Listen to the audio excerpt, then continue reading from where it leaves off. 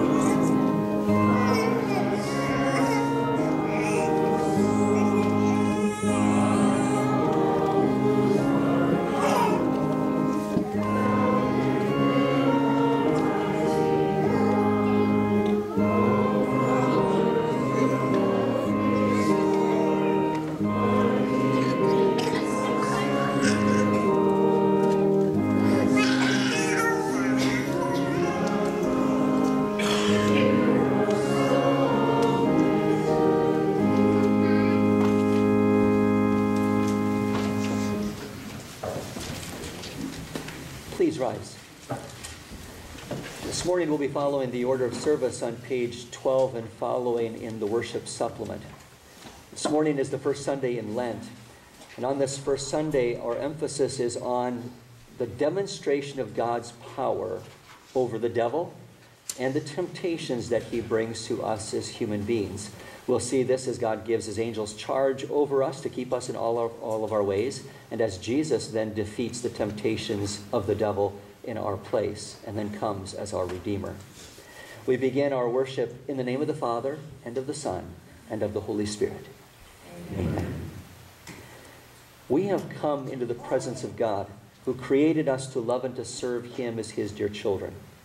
But we have disobeyed him and deserved only his wrath and punishment. Therefore, let us confess our sins to him and plead for his mercy. Merciful Father in heaven, I am altogether sinful from birth. In countless ways I have sinned against you and do not deserve to be called your child. But trusting in Jesus, my Savior, I pray, have mercy on me according to your unfailing love. Cleanse me from my sin and take away my guilt. God, our Heavenly Father, has forgiven you all your sins. By the perfect life and the innocent death of our Lord Jesus Christ, he has removed your guilt forever. You are his own dear child. May the Lord give us grace to live according to his will. Amen.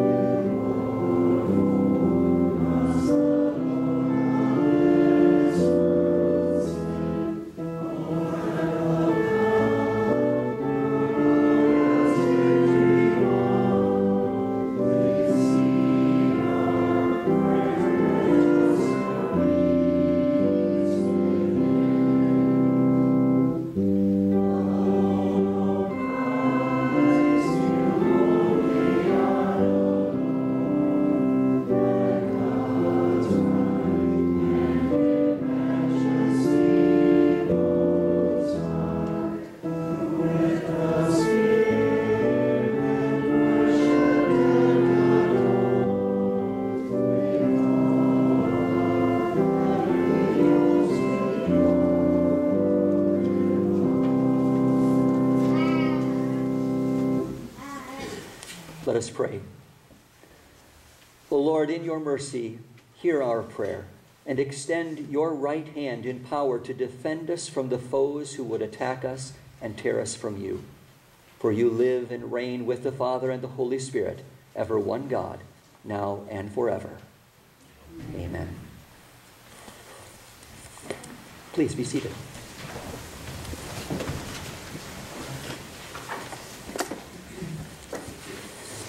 Our first reading for this weekend is found recorded for us in Paul's letter to the Thessalonians, found in 1 Thessalonians chapter 4, the first 7 verses. One of the themes for today is going to be the theme of temptation. We're going to see in our gospel reading Jesus tempted by the devil for 40 days. The Apostle Paul, he also brings out this idea of temptation, the struggles that we face as human beings in a world that is fallen, not just with the devil, but our own sinful flesh. And he encourages us in our lives of sanctification, doing the things that God desires for us to do out of love for him. We then read from 1 Thessalonians chapter 4, beginning with the opening verse. Finally then, brethren, we urge and exhort in the Lord Jesus that you should abound more and more, just as you received from us how you ought to walk and to please God. For you know what commandments we gave you through the Lord Jesus. For this is the will of God, your sanctification, that you should abstain from sexual immorality, that each of you should know how to possess his own vessel in sanctification and honor, not in passion of lust, like the Gentiles who do not know God, that no one should take advantage of and defraud his brother in this matter, because the Lord is the avenger of all such, as we also forewarned you and testified. For God did not call us to uncleanness, but in holiness. Our gospel reading is found recorded in Matthew chapter 4, where Jesus then, as he begins his ministry, goes out into the wilderness to be tempted by the devil. Many times as we read through these verses, we have the assumption that Jesus was tempted by the devil 3 times, since there are 3 temptations that are recorded. But in reality, the temptations that took place were throughout those 40 days, and much more than just the 3 that are recorded in the Gospels. We read from Matthew chapter 4. Then Jesus was led up by the Spirit into the wilderness to be tempted by the devil. And when he had fasted 40 days and 40 nights, afterward he was hungry. Now when the tempter came to him and said, "If you are the Son of God, command that these stones become bread." But he answered and said, "It is written, man shall not live by bread alone, but by every word that proceeds from the mouth of God." Then the devil took him up into the holy city, set him on the pinnacle of the temple, and said to him, "If you are the Son of God, throw yourself down. For it is written, he shall give his angels charge over you, and in their hands they shall bear you up, lest you dash your foot against a stone." Jesus said to him, "It is written again, you shall not tempt the Lord your God." Again, the devil took him up on an exceedingly high mountain and showed him all the kingdoms of the world and their glory. And he said to them, "All these things I will give you if you will fall down and worship me." Then Jesus said to him, "Away with you, Satan, for it is written, you shall worship the Lord your God, and him only you shall serve." Then the devil left him, and behold, angels came and ministered to him. Here ends our gospel reading. Please rise. Blessed are those who hear the word of God and keep it.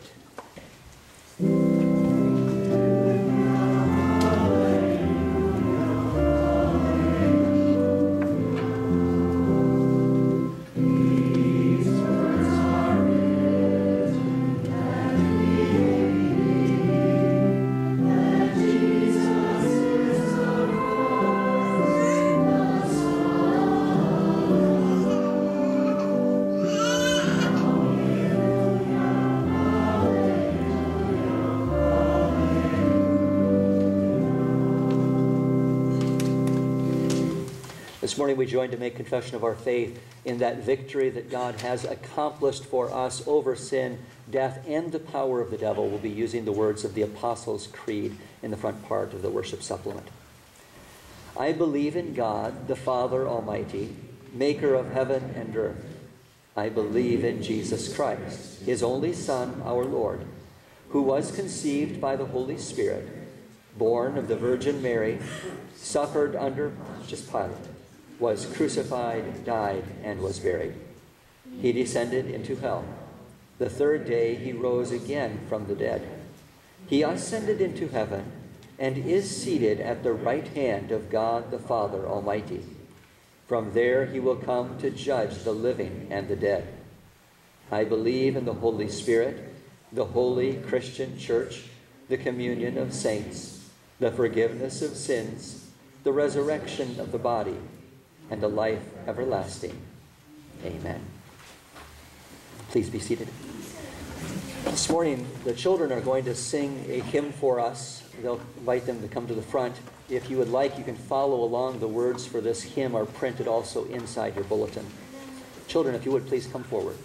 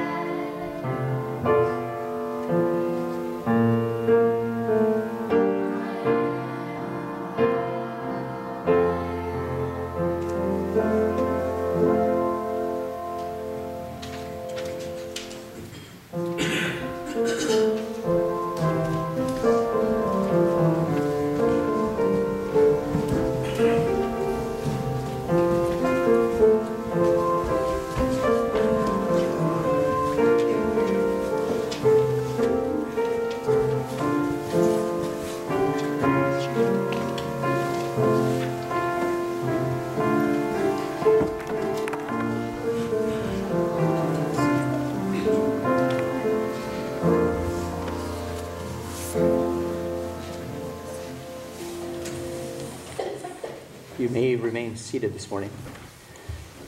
Grace to you and peace from God our Father and from our Lord and our Savior, Jesus Christ. This morning, the text for our meditation is a familiar section, one that we have learned from the time that we were children, at least for most of us, and one that is extremely important in also understanding the truths of what Christ as our Redeemer has done and accomplished for us. We also see tied into this that theme of temptation as well. We're reading from Genesis chapter 3, beginning with the first verse. Now the serpent was more cunning than any beast of the field which the Lord God had made. And he said to the woman, Has God indeed said, You shall not eat of every tree of the garden? And the woman said to the serpent, We may eat the fruit of the trees of the garden, but of the fruit of the tree which is in the midst of the garden, God has said, You shall not eat it, nor shall you touch it, lest you die. Then the serpent said to the woman, You will not surely die, for God knows that in the day you eat of it, your eyes will be opened, and you will be like God, knowing good and evil. So when the woman saw that the tree was good for food, that it was pleasant to the eyes, and a tree desirable to make one wise, she took of its fruit and ate. She also gave to her husband with her, and he ate. Then the eyes of both of them were opened, and they knew that they were naked. And they sewed fig leaves together and made themselves coverings. And they heard the sound of the Lord God walking in the garden in the cool of the day, and Adam and his wife hid themselves from the presence of the Lord God among the trees of the garden. Then the Lord God called to Adam and said to him, Where are you? So he said, I heard your voice in the garden, and I was afraid because I was naked, and I hid myself. And he said, Who told you that you were naked? Have you eaten from the tree of which I commanded you that you should not eat? Then the man said, The woman whom you gave to be with me, she gave me of the tree, and I ate. And the Lord God said to the woman, What is this you have done? The woman said, The serpent deceived me, and I ate. So the Lord God said to the serpent, Because you have done this, you are cursed more than all cattle, and more than every beast of the field. On your belly you shall go, and you shall eat dust all the days of your life. And I will put enmity between you and the woman, and between your seed and her seed. He shall bruise your head, and you shall bruise his heel. To the woman he said, I will greatly multiply your sorrow and your conception. In pain you shall bring forth children. Your desire shall be for your husband, and he shall rule over you. Then to Adam he said, Because you have heeded the voice of your wife, and have eaten from the tree of which I commanded you, saying, You shall not eat of it. Cursed is the ground for your sake. In toil you shall eat of it all the days of your life. Both thorns and thistles it shall bring forth for you, and you shall eat the herb of the field. In the sweat of your face you shall eat bread, till you return to the ground. For out of it you were taken. For dust you are, and to dust you shall return.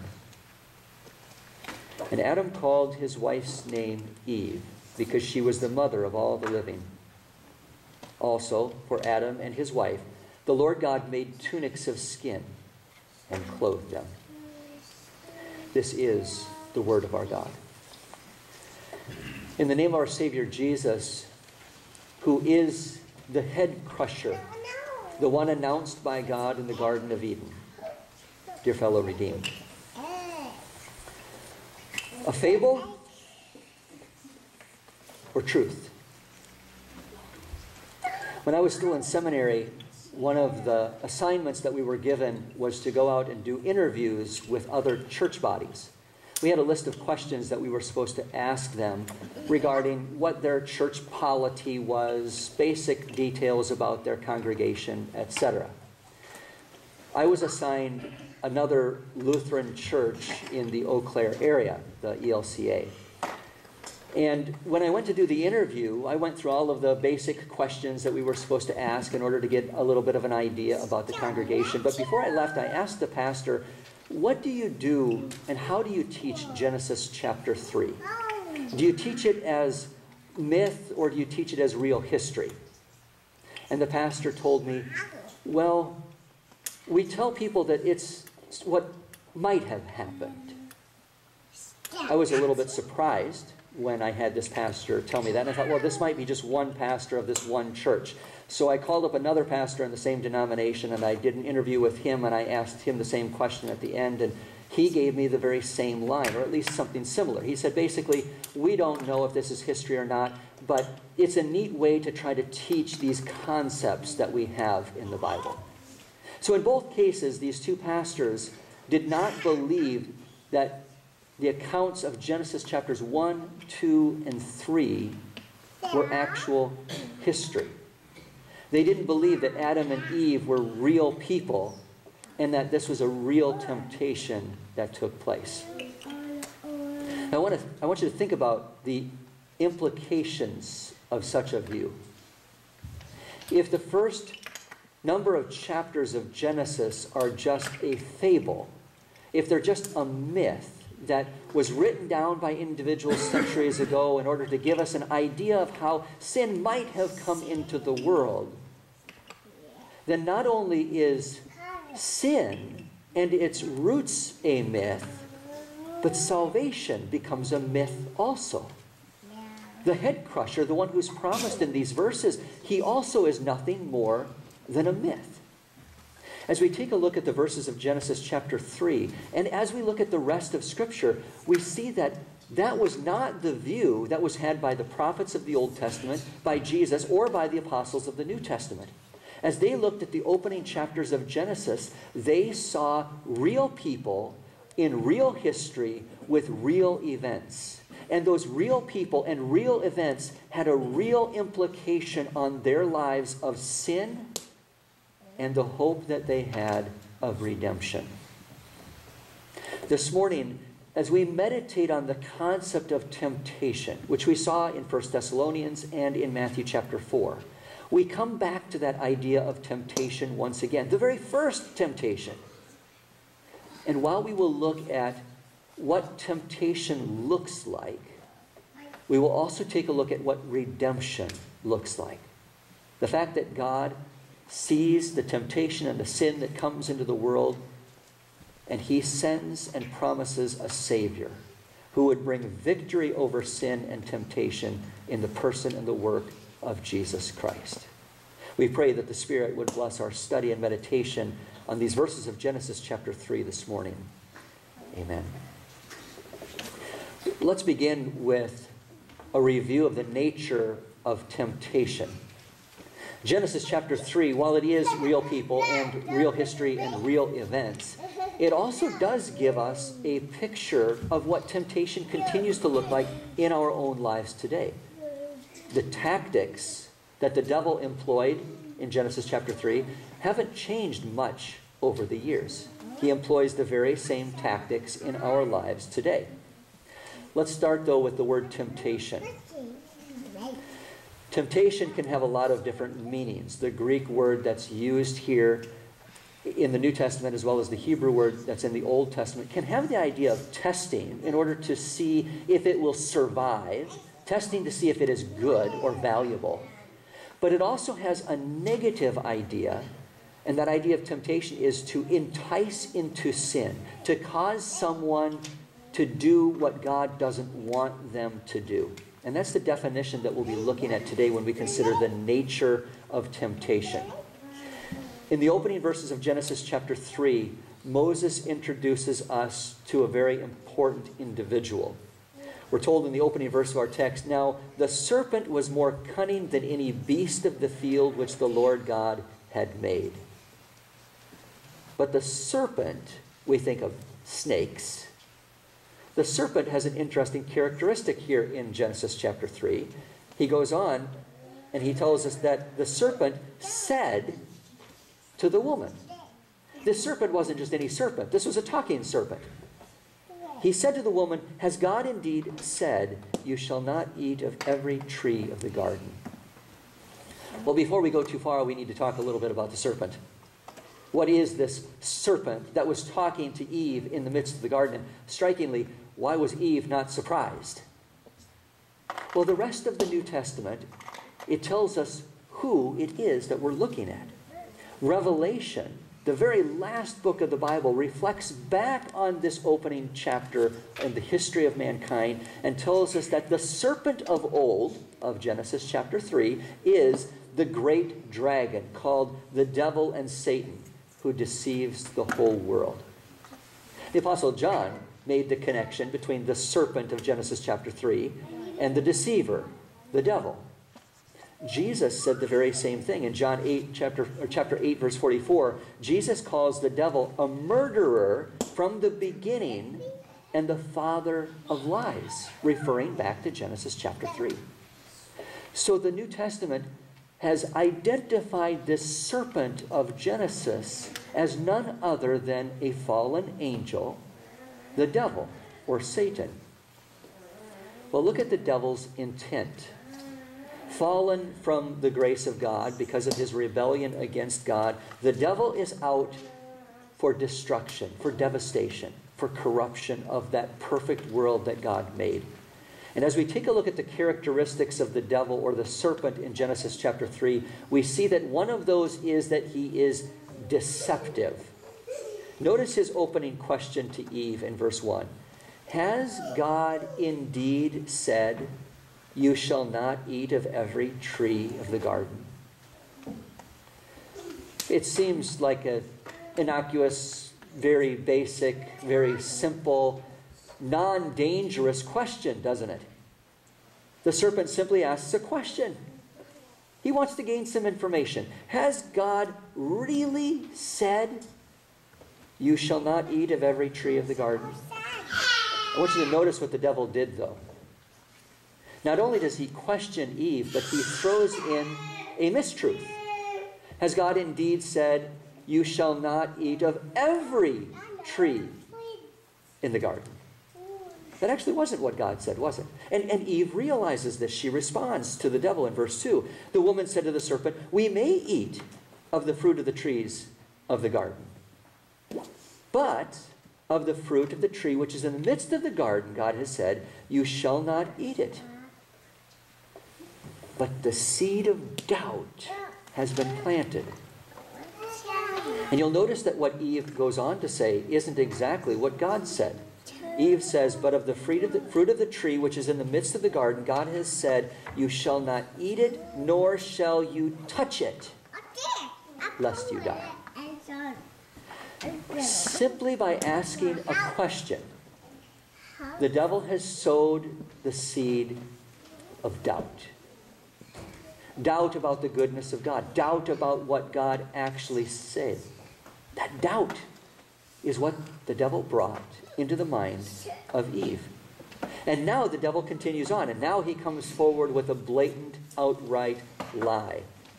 In verse 4 of our text, the serpent said to the woman, "You will not surely die." And here's the rationale behind it. God knows that in the day that you eat of it, your eyes will be opened and you will be like God, knowing good and evil. The devil goes from a simple question, sowing the seed of doubt, has God forbid all of the trees of the garden, to a flat-out lie, "You shall not die." And once again, he sows the seed of doubt. He points Eve back to the goodness of God and causes her to question whether God's forbidding them to eat of that one particular tree was because he was really concerned about them or whether he was concerned about himself. The devil says, God knows that in the day that you eat of it, your eyes will be opened and you will be like God, knowing good and evil. God doesn't want that. Which, to some degree, was true, wasn't it? What the devil said was partially true. God didn't want them to eat of the tree, and yes, their eyes would be opened, knowing good and evil, when they ate, but the devil makes it look good.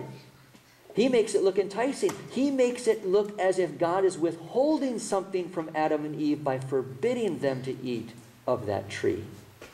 He tries to highlight the positive, or to make a positive where there is no positive. The Bible tells us that the devil deceived Eve into sinning. In fact, Eve even admits this when the Lord comes into the garden. She says, "The serpent deceived me, and I ate." The Apostle Paul reinforces this in 2 Corinthians chapter 11. Paul says, "The serpent deceived Eve by his craftiness." It's an important characteristic, and it is very much tied to the idea of temptation. That many times temptations are not obvious, they're subtle. The devil is deceptive, and the world around us also gets us to make it look like the things that are forbidden by God are actually wonderful gifts that God is keeping from us as human beings. We'll also notice that the devil is persuasive. Adam wasn't deceived, and this is interesting. Eve was deceived, but Adam was not. But he still fell into sin. In 1 Timothy chapter 2, when Paul recounts the fall into sin here from Genesis chapter 3, Paul clearly says Adam was not deceived. In other words, Adam knew it was wrong. Remember, it was God who had spoken to Adam about the tree. Adam had passed that information on to Eve. You can understand why Eve might have been deceived. You can also understand why Adam wouldn't have been deceived. He knew exactly what God had said. And yet, he still ate, didn't he? Even though he wasn't deceived in the same way that Eve was, he decided to go against what God had commanded and to eat of the fruit of the tree just as his wife did. Paul says in Romans chapter 5, "Therefore, just as sin came into the world through one man, and death through sin, so death spread to all men, because all sinned." The burden for the fall into sin didn't fall on the shoulder of Eve, but rather on the shoulder of Adam, who was the one who was not deceived. It was because of Adam's sin that sin came into the world. Even though the woman was deceived, it was Adam who disregarded the very clear command of God and fell into sin. As a result, there are consequences, dire consequences, not only for Adam and for Eve, but for the serpent, for the devil, and even for the world in which we live. Those consequences of giving in to temptation or being enticed into sin are deadly not only for ourselves, but also for the people around us. Notice in the resulting verses the curses that are leveled against all of the different parties as a result of the fall into sin. The serpent is cursed in verse 14 of our text. Verse 14, the Lord says to the serpent, "Because you have done this, you are cursed more than all cattle, and more than every beast of the field. On your belly you shall go, and you shall eat dust all the days of your life." There was a curse that was leveled against the serpent, the vehicle, the means by which Satan brought the temptation to Eve. We don't know all the details, but we know that there was a curse that was felt by this particular animal as a result of being used by the devil. There's a second curse. The devil himself is cursed in verse 15. "I will put enmity between you and the woman, and between your seed and her seed. He shall bruise your head, and you shall bruise his heel." The serpent was cursed, but also the devil was cursed, the one who was actually carrying out the temptation. He said, "You will have your head crushed by the one who would be a descendant of Eve." Jesus is the one who is predicted here, the one who would come as the crusher of the head of Satan. But there's more curses that are given. We have curses that are found in verses 16 and then 17 through 19. The woman, she also had curses that impacted her. In verse 16, the Lord says, "I will greatly multiply your sorrow and your conception. In pain you shall bring forth children. Your desire shall be for your husband, and he shall rule over you.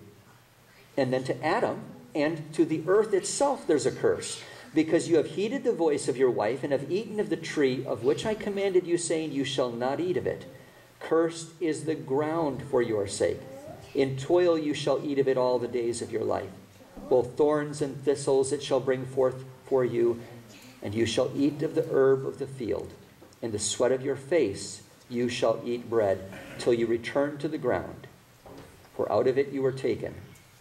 For dust you are, and to dust you shall return. God had told Adam, in the day that you eat of that tree, you will surely die. In Hebrew, it's literally, dying, you will die. The process of death would begin. Adam and Eve died spiritually on that day. They were separated from God. But there was another death that was also pointed to in these verses, and that was the physical death that Adam and Eve, as well as the rest of humanity, would also deal with. Dust you are, and to dust you will return.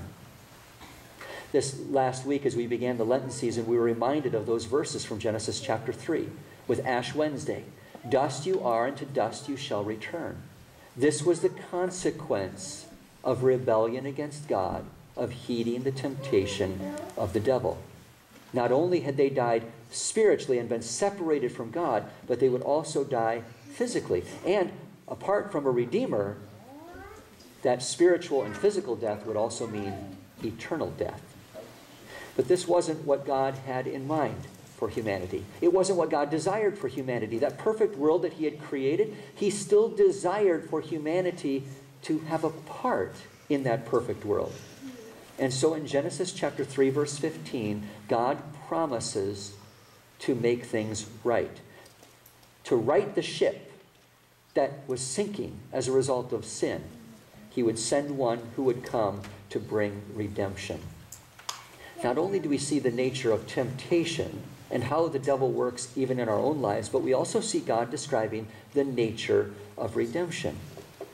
In these verses, God promises redemption to sinful mankind. And what we have in Genesis 3, verse 15, I will put enmity between you and the woman, between your seed and her seed. He shall bruise your head, and you shall bruise his heel, is what many theologians have called the proto-evangel, the first gospel. This is the very first message of redemption, salvation that God gives to humanity after the fall into sin. And it's right there on that very same day, as he's cursing the serpent, as he's cursing the devil, as he's describing the curse that will fall on man and woman and on the earth which we inhabit. God says, I am going to send one, the seed of the woman, who will crush the head of the serpent. Eve might have thought, when the serpent came up to her on that day and asked her that simple question, has God really said, that she had a new friend. But the devil wasn't her friend. The devil wasn't Adam's friend. And that friendship, or what looked like friendship, would be torn apart, the Lord says. I will put enmity between you and the woman. There will be a change that will take place in that relationship. You will realize that the devil is not your friend, that he is actually your enemy. The Lord says that he would send the Savior, and the Savior would bruise the serpent's head. Literally, this is an intensive verb form. It means crush. He will crush your head, and you will crush his heel. This promise that God makes in the garden was fulfilled in Jesus. Think back to our gospel reading from earlier in Matthew chapter 4. We're told that as Jesus begins his ministry, he goes out into the wilderness to be tempted by the devil for 40 days. We had 3 examples in that reading. The devil comes with a temptation, and how does the Lord respond? It is written. The devil comes back with another temptation. How does Jesus respond? It is written. The devil comes back with another temptation. And how does Jesus respond? It is written. And just as here in Genesis chapter 3, you may have noticed that in Matthew chapter 4, once again, the devil takes things out of context, doesn't he? He even quotes from the scriptures. He says, throw yourself down off the pinnacle of the temple because the Bible says he will give his angels charge over you. Nothing's going to happen to you. You're the Messiah.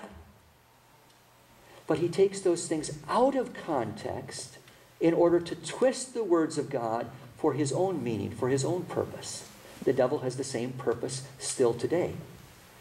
Each one of those temptations that Jesus faced, he faced by going back to the Word of God. Now let me ask you a question. When you face temptation, how often do you go back to God's Word? Not as often as we should. The nature of temptation is that it is deceiving, it is deceptive, it is persuasive. And the way that we respond to the temptations of the world are the same way in which Jesus overcame them, through the Word of God.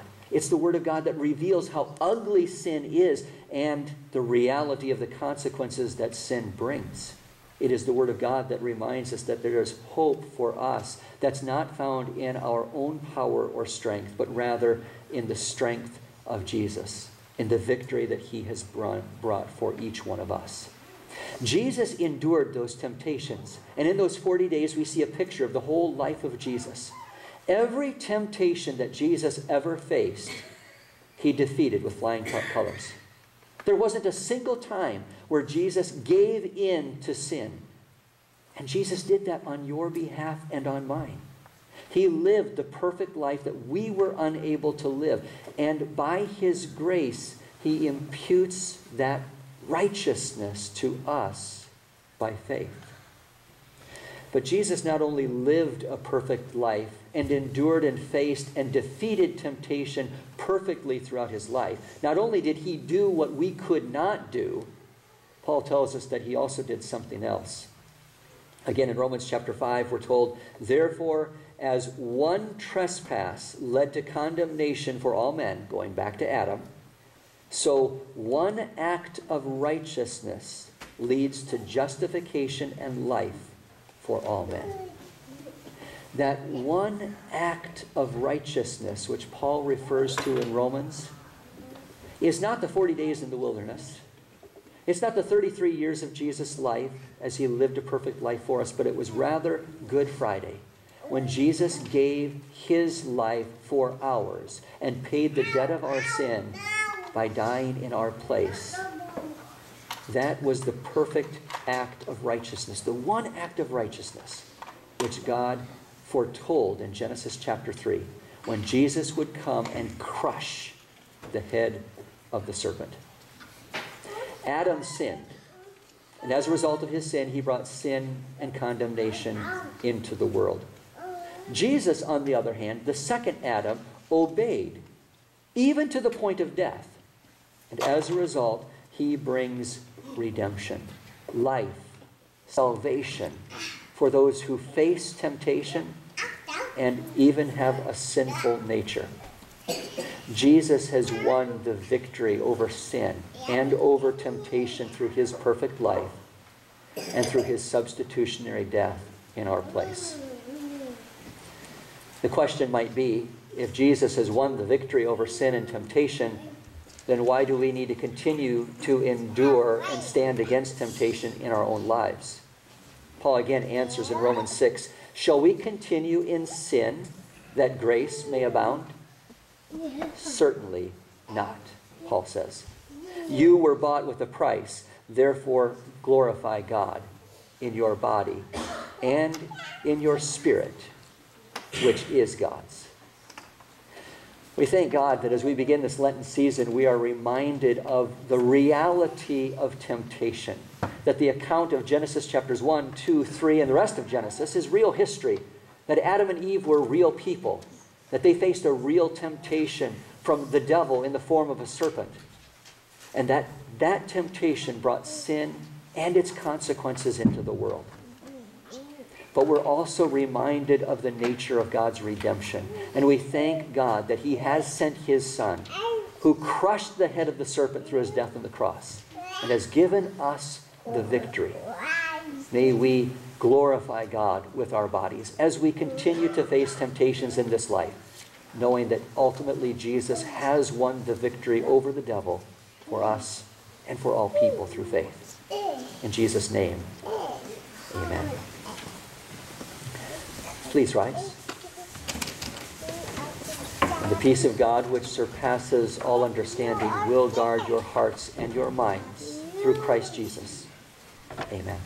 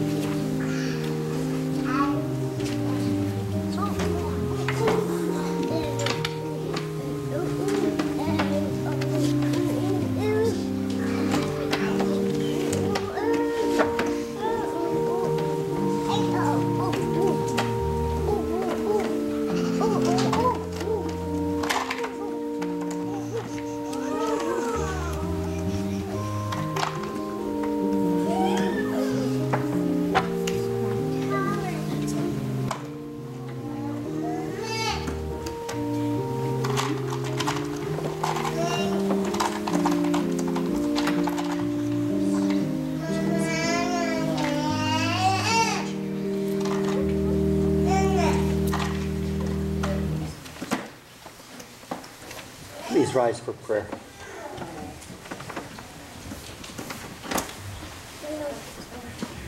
O Almighty God, our Heavenly Father, we thank you that you have given us a high priest, Jesus Christ, who knows our infirmities, since he bore them, and who understands our trials and troubles, since he endured them. All praise to you for the love that you have shown to us through your Son. O Jesus, Lamb of God, you were slain as a sacrifice for the sins of the world, and have become the author of salvation for all who trust in you. Give us such faith and trust that we, listening to your voice, may find the true joy of conforming our wills to your holy will. If we find ourselves in temptations, deliver us by your power and save us from all evil. Help us also to wrestle daily against the powers of darkness which are present in every circumstance of our lives. Overthrow Satan, our evil foe, and every assault upon our souls. Make us strong in you, and by your example, show us the victorious power of your word. O Lord, let your blessing rest upon our homes. Give to parents wisdom and grace to be true followers of him who is the light of the world, so by their manner of living they might be worthy examples for their children. Bless our country and those in every office and calling, that they might lead this nation in a way that is pleasing to you. For those among us who are afflicted with suffering or pain, grant that they might see your gentle hand of guiding love in whatever troubles them. For those who sorrow, give the comfort of your promises. For those who are in need, show yourself the source of all good. If any are dying, give them the confidence that through this earthly body, we have the hope of a new, glorious life in Christ and the promise of a glorious resurrection when he returns again. Dear Father, now give your angels charge over us and all your people. Minister to their salvation and bring them safely through this world to the eternal kingdom which you have prepared for those who place their trust alone in your Son. It is in the name of Jesus we ask all of this, and in his name in which we also join to pray. Our Father in heaven, hallowed be your name. Your kingdom come, your will be done on earth as it is in heaven. Give us each day our daily bread, and forgive us our debts as we forgive our debtors. And do not lead us into temptation, but deliver us from evil. For yours is the kingdom and the power and the glory forever. Amen. Receive with believing hearts the blessing and promise of our triune God. The Lord bless you and keep you. The Lord make his face shine upon you and be gracious unto you. The Lord lift up his countenance upon you and give you peace. Amen. Please be seated. We'll close our service with the singing of the final hymn, which is found inside the bulletin this morning. It's printed at the end of the sermon text inside your bulletin.